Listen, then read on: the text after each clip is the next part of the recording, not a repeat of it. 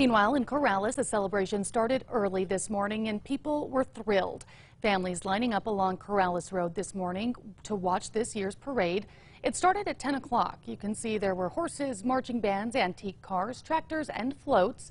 This is the first year they've hosted the parade since the pandemic. A lot of people are just happy it's back. We've been coming to this for many years, except the last 3 years, so it's nice to see that it's back.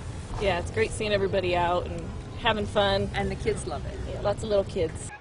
The parade was separated into two sections, one more traditional. The other encouraged parade viewers to have a water fight with the floats.